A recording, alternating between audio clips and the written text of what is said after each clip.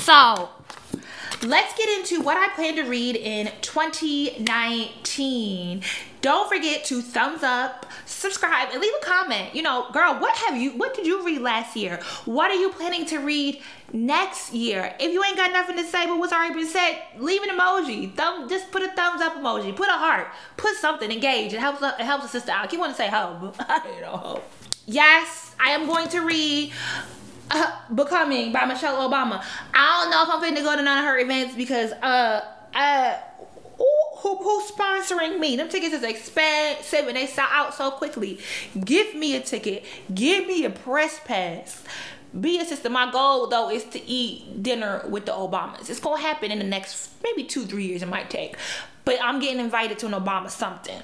Alright, so we're gonna read this. It's on my to-do list for 2019. Currently, I'm reading Anti-Feminist, which I've owned since last year, and I'm about done. I have like 2-3 more chapters left. Really good book on African-American men, speak out on fatherhood, friendship, forgiveness, and freedom. One, girl, I could do a whole book about how this shit reaffirms how I feel about being a single black woman. I'm not pressed. And I think the easiest way to try and criticize and attack a person, particularly black women, is to talk about our relationships. But all that shows is your limited range. When your knee-jerk reaction is to want to criticize why someone ain't got a man. Who said I needed one? Dude, you don't even know how I view intimate relationships and partnerships and marriage. Ain't never publicly said it to y'all because it ain't none of y'all's business. But I might, because of the lack of representation that we have around the ways in which I particularly think I want to enter into a relationship, I might one day discuss it with y'all. Maybe. But this book definitely, she basically interviews and uses narrative. Okay, let me backtrack. Let me take a step back here. What I enjoy about this book, one, is as someone who's looking to pursue a PhD in history, in the ways that she uses narrative as a qualitative study. I didn't know that you could do that. Literally, I think, a lot of what my reading has helped me, both from Kill All Normies and like other philosophy books that I've read, is that, I'm reminding myself that we do really all have different entry points, right? And that literally there's things that we might take for granted as like, oh, everyone should know that, or basic information. And literally we don't know because no one's ever said it to us. And we absorb so many insecurities, particularly around education and our own intelligence, particularly as black women, that we are hesitant to like assert ourselves in certain arenas. And I literally didn't know that you could take a narrative, that you can use narrative to create a qualitative study. But that's what, I'm assuming this is a woman's Aeronet. Okay, yeah. Marriage is labor for black women that is often not reciprocated equally, reciprocity. If sexual relationships were deprioritized as the basis for our most meaningful social ties, then one who you related to sexually might come to be of less pervasive social significance.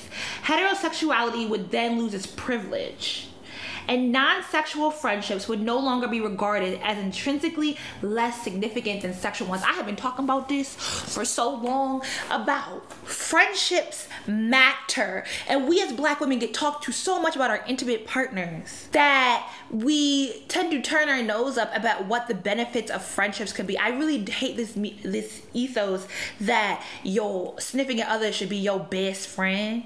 And that people will like this whole message about, particularly we see on Instagram or social media in general, with like influencer couples, and they're basically just up each other's ass the whole time. And you like, that's not healthy. It takes a community to raise children. It's just not about a 2-parent household. I'm not wrong either. She addresses that in this book. It's good. I'm not going to veer too much off because I'm about done, but this is going to be a 2019 read and it's going to slay. It just is helping. It's like, wow. And even just understanding that being in a relationship with a feminist is more work. And she called that ish out because you are constantly renegotiating and reassessing and always doing the work to be better people in your relationship. Don't be ashamed, sis. Don't be ashamed. I'm not. How We Get Free, Black Feminism and the Come He River Collective. Secondary reading for Some of Us Are Brave. So we're gonna read that. Foundational Black Feminist History. Too Heavy a Load by Deborah Gray White. This is like, yeah, so this is with regards to me applying for my PhD, Foundational Black Women History, about Too Heavy a Load, Black Women in Defense of Themselves from 1894 to 1994 by Deborah Gray White. We'll definitely be reading that. Started this because everybody be quoting this book. A Voice from the South, Anna Julia Cooper. I was out with somebody earlier today, couldn't remember the child's name. She's not a child, she's a hero.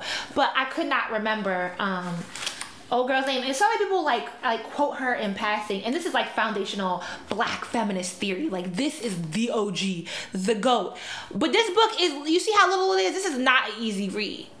I really feel like the ways in which we tend to talk about our knowledge and history really does a disservice to spreading our knowledge and history, which is why I'm undertaking reading these books that are a little bit more, that are acknowledgedly difficult for me to get through. The language in this, one, besides it being archaic, you could tell she studied Latin because she uses a lot of non-English words. And so, girl, I just be circling words and looking them up as I read them and then going back and doing a summary. I've done had this book for a whole 6 months and I've gotten through 20 pages of it. And there's a lot of question marks and there's a lot of words underlined and notes because I'm gonna get it.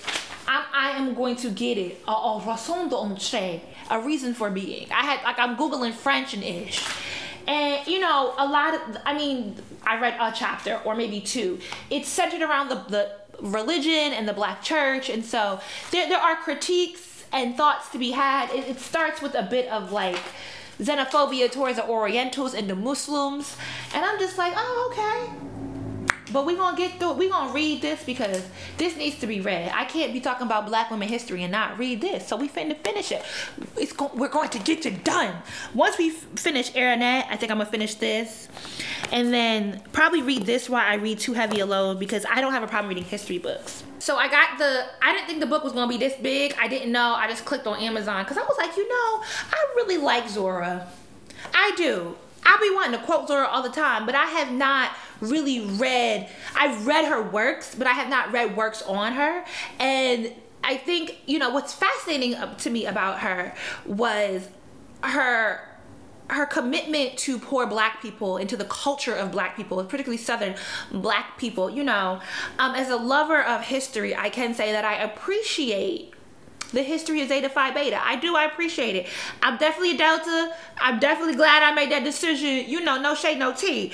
But Zora was an early member of Zeta Phi Beta at Howard University. And I bring that up though because I chose the sorority that I chose after doing very thorough research on the history. And I think one of the parts of the history of the early sororities, and as the AKAs and the Deltas, is that we do have to acknowledge that both organizations went through a period of either steeply imbued colorism, and for the Deltas more so a classism about not allowing daughters of farmers in. And I think we have to even talk about that in the history of HBCUs, the way that education and the way that the NAACP and the front-facing liberation movement, ooh, my battery done died again.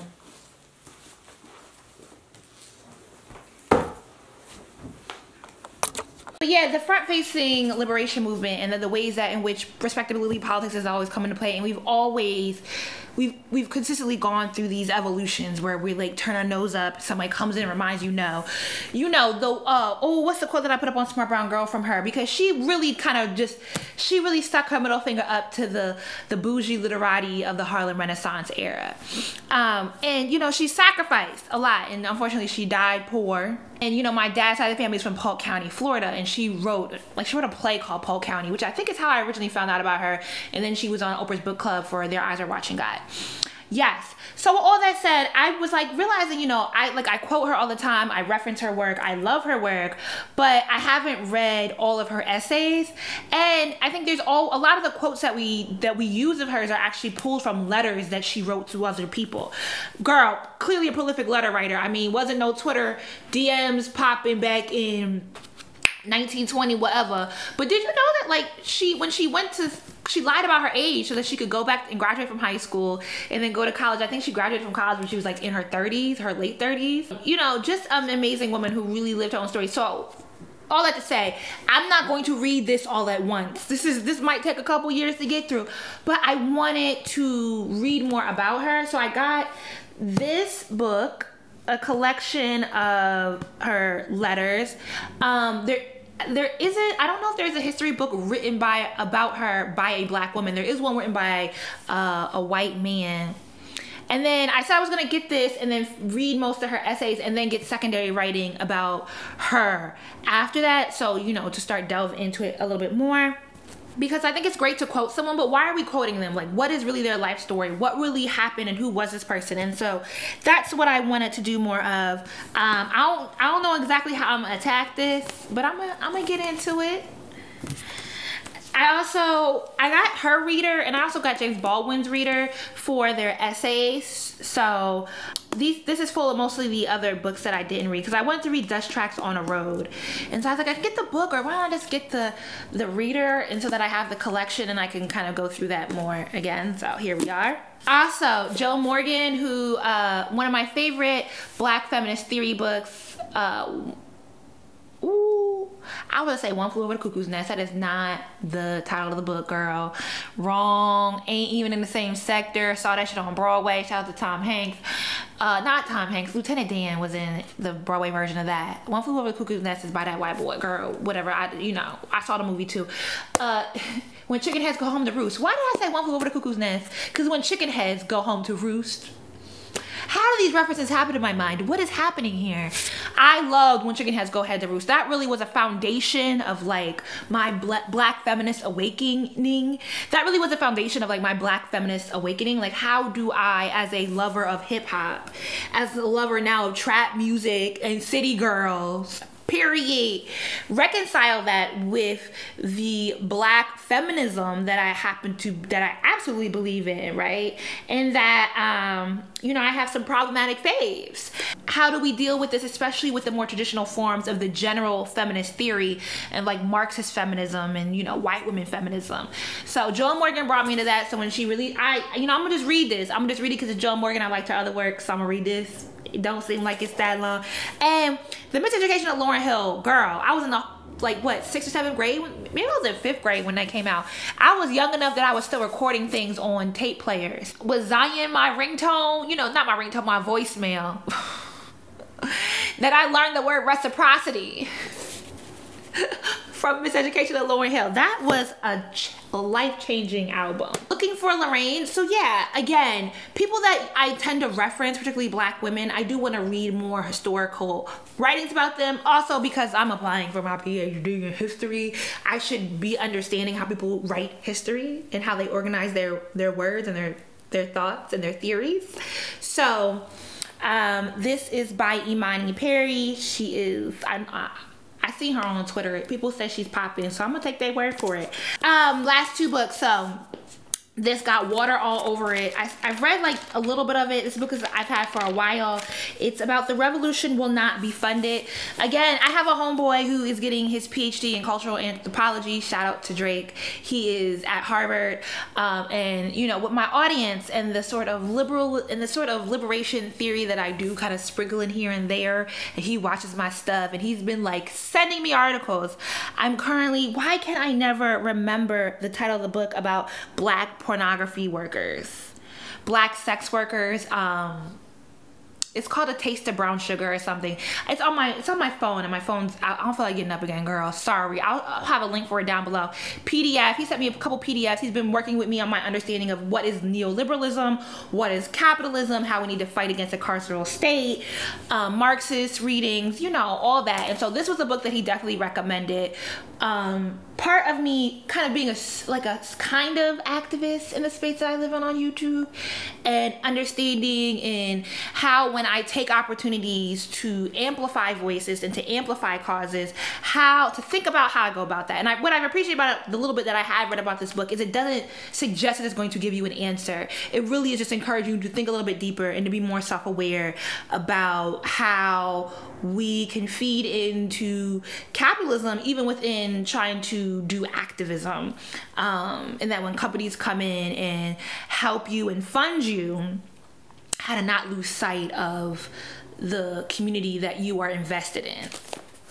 So I had a little leak in my apartment and this book got wet, but we gonna finish reading. We read the first 2 chapters. And it's good. It's just really small font. It's a lot of words on the page, so it's gonna take me some time. A lot of heavy reading this year. I follow Naima-ism. I hit her up about helping me get this book club launch. We're gonna see where that goes. But she had been talking about this book, Alabama and Africa. Again, really, she loves books with small letters on a page. She loves Fred Moten, complicated readings. But this is about Booker T. Washington, the German Empire, and the globalization of the New South. It's about a Tuskegee expedition that was in Togo in the early 1900s. And sort of, you know, this kind of looping of impacts of how globalization and colonization and how we can all do harm to each other with how we put our ideologies into praxis. Okay, you like that? So we gonna get to this maybe, but I bought it. I don't know if I'm gonna actually be able to read this in 2019, but I purchased it. I will absolutely skim it. I'll at least read the first chapter. A lot of small words. A lot of small words on the page.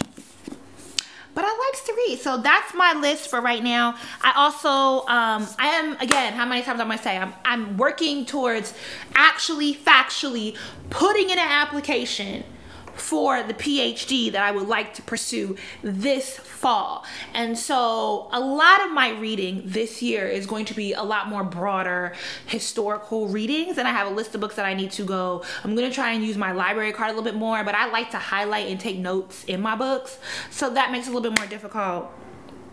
But I'm going to be doing a lot of reading this year, a lot of heavy, dense reading that I don't necessarily encourage my audience to read. But with that in mind, I am, yes, I say this every year. We're working on the book club. We are. Girl, there's so many semantics that I can't even get into on video. And it's unfortunate because I would love for y'all to understand why I keep saying I'm going to do things and they don't seem to come to fruition. But, just know I'm working on it. That's all I can say right now. All right. I hope you enjoyed this. I hope this was helpful. There will be links down below in the description box. I will also have a evergreen list posted on my Julesy.com blog. We're trying to do more blogging this year as well. Do a little bit more writing. Get our thoughts out into the world a little bit more. But of course, I would love to know what you're reading. Do you have any recommendations for fiction? Because what also helps me to get through these more denser books is when I do read more lighthearted fiction lists. And my past 2 book lists from 2017 and from the beginning of 2018 last year do feature a lot easier to read fiction-based Black African diaspora books that I definitely suggest you go read. All right, so let me know in the comments down below. 1, have I ever given you a recommendation that was really, really good? Let me know which one it was. And 2, what are you currently reading and what would you recommend that I read? All right. Thanks for watching. Deuces.